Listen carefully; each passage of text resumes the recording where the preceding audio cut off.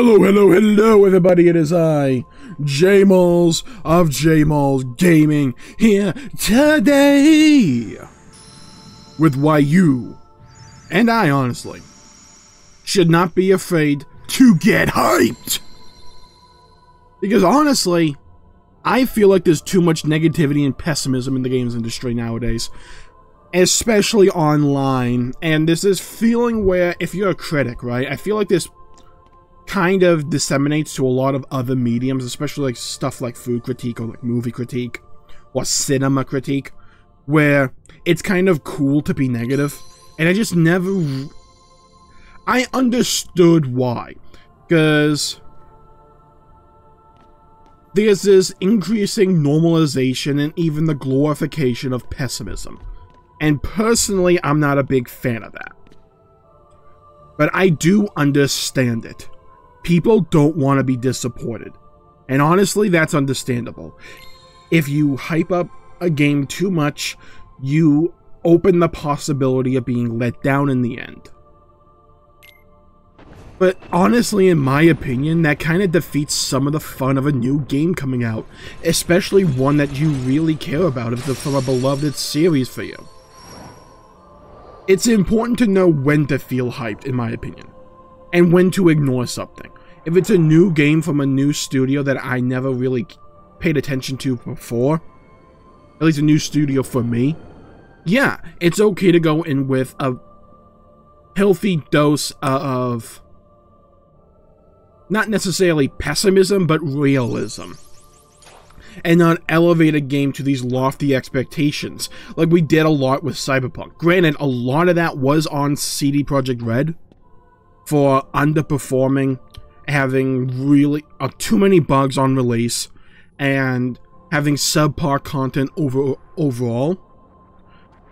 But let's not try and pretend as if people didn't try and hype the game up to be the next coming of the divine. And honestly,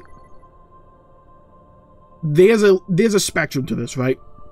If you overhype a game and expect it to be the next big thing, to be the greatest game of all time, then it's really hard, realistically, for any game to meet those lofty expectations. And that leads you, the consumer, it basically just means that you can quickly sour on it and revert to what I'm about to talk about, where if you go into a game with low expectations, then the flaws are exaggerated. But this is also the same if you overhype a game for no good reason. Because once you make that transition from thinking the game's going to be great to this game is not living up to my expectations, then you start to notice the flaws ever more, and become ever more present. Even subconsciously, or even sometimes consciously, where you're looking for flaws. Whereas if you had gone in the game with a healthy dose of optimism, those same negatives probably wouldn't be as bad as you thought they were. Not wanting to be disappointed is one thing, but also making it harder to find joy in things, I don't feel that's healthy either. Let's talk about a good example, Kingdom Hearts 3. People were freaking hyped for this game, for good reason, because it's from a trusted developer-ish with Square Enix, well, trusted developer in my opinion. From a long series where the game has a ton of die-hard fans, and a lot of people that adore that Kingdom Hearts series, and will basically just consume anything so long as that name is attached to the product.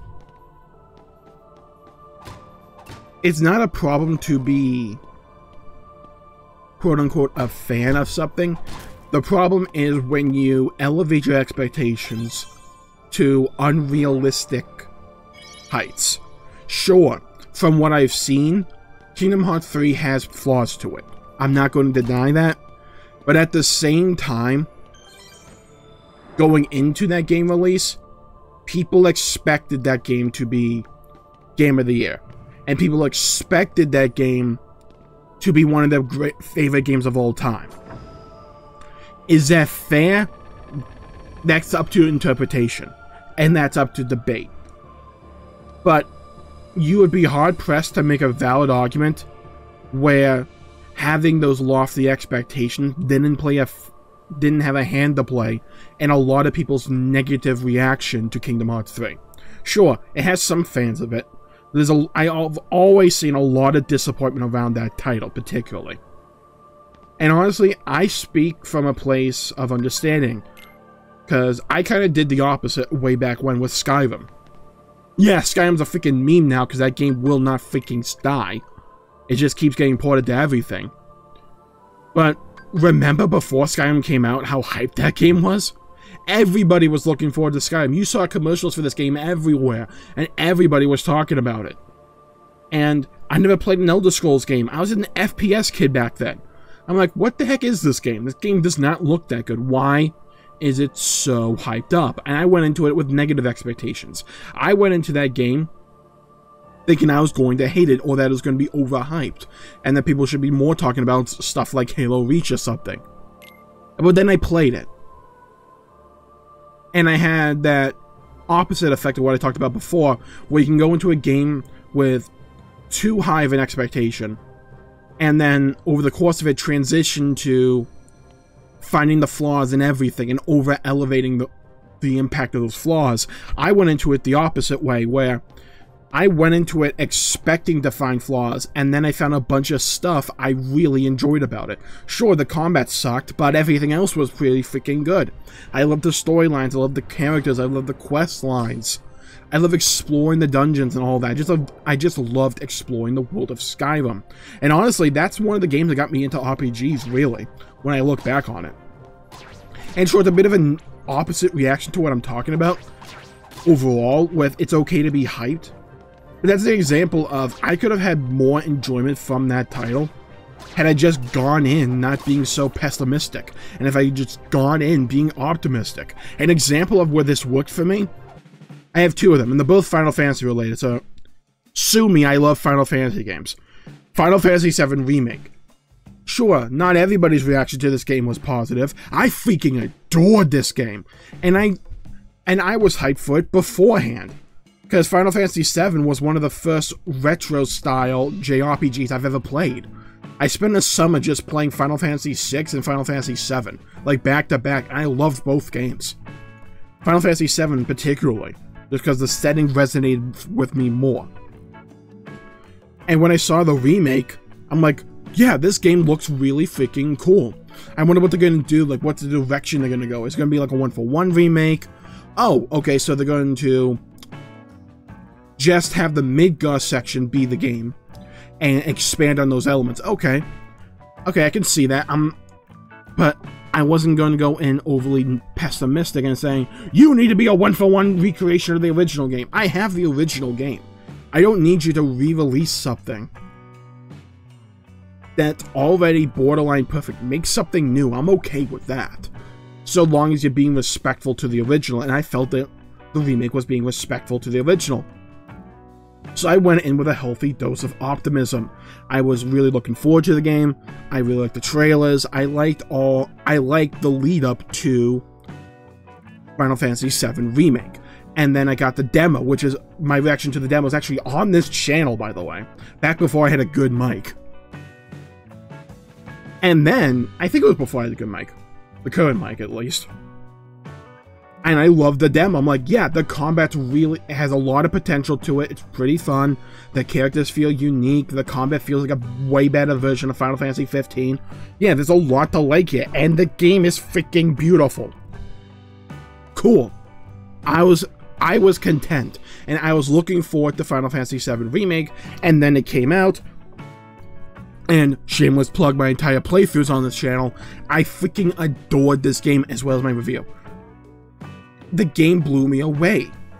So I was able to find joy and entertainment out of a product before and after it released. And in my opinion, as a consumer, that's just better. Because I knew going in, I was managing my expectations, waited to see more gameplay. I played the demo even. And I'm like, yes, this is a product that I'm probably going to enjoy. So I went into it with a mindset to enjoy it, an optimistic mindset. So while a lot of people lambasted this game, because there's a very popular meme going around at the time of Final Fantasy VII Remake's release, right? Remember the freaking dorm meme that was, like, stupid? It was just... When I first played Final Fantasy VII Remake, I didn't even notice it. I wasn't looking for stuff to complain about. I saw a door and sure it had bad textures. I opened it and moved on. I was more interested in the stuff behind the door. I cared more about that. I cared more about the game itself than focusing on some random door to find some point of critique. I was focused more on enjoying the experience. So I found little things all around the world, such as dialogue, such as how NPCs interact with each other, such as little interactions in the combat, such as little animations of the enemies that I just personally enjoyed, including the minigames. And it elevated my experience, and I had a more enjoyable time with it because I wasn't looking for the negatives. I wasn't seeking them out. I was just seeking out a good time. Now for the other Final Fantasy project that I'm looking forward to currently, like we're still in the process of advertisement and the game hasn't even released yet, is Endwalker for Final Fantasy XIV. I'm a big fan of Final Fantasy XIV, and that studio has not given me a reason to be doubtful of them. So I'm looking forward to Endwalker. So I'm finding enjoyment from that project, from that expansion, even before it releases, and to me that has value. Because it's okay to be happy, it's okay to be excited for something new. Especially when it's from something you trust to be a good product in the end. Sure, I think it's okay to manage your expectations, because after Shadowbringers, it's really hard to live up to what Shadowbringers did, story-wise at least. And sure, maybe some people are putting unreasonable expectations on Endwalker, but I'm going to go into it with an optimistic mindset. And sure, maybe it's not the story finale that I was wanting, or that I expected. But I'm okay with them telling me something different, with them telling me something new, because that writing team hasn't given me a reason to doubt them yet. When they've made twists and turns that I was hesitant on at first, especially early on in the story, they turned out to be some of my most favorite parts of it. So I feel instead of going into it pessimistic to like compensate for all the hype, I'm going to go in with optimism. And it's okay to be hyped. Like I've been saying ad nauseum throughout this video. Let's bring the freaking hype back for games. Because it's okay to have fun. And it's okay to look forward to something. But it's also okay to be realistically optimistic about something. If it's a game that is from a studio, like I said earlier, if it's a game from a studio I don't play a lot of, or for a genre I don't play a lot of, I'm not going to overhype it. Sure, I really like CD Projekt Red. I was really looking forward to Cyberpunk. But I was willing to wait to make sure it came out okay. Because I had questions about it. I was looking forward to it overall, but once I saw that it wasn't going to live up to what it was advertised, I just moved on to other things. Instead of focusing on the negativity, I'd rather uplift the companies and studios and developers that are doing it right. It's why I didn't make a bunch of takedown videos about World of Warcraft, for instance. Sure, I had pessimistic videos about it and critique, but I didn't go on ragging the freaking developers ad nauseum. No, I no longer enjoyed the game, so I moved on. Found other things that I enjoyed. And found other games from other studios where I could let myself get hyped for them pre-release and go and then play the game and still be hyped. You just have to be realistic.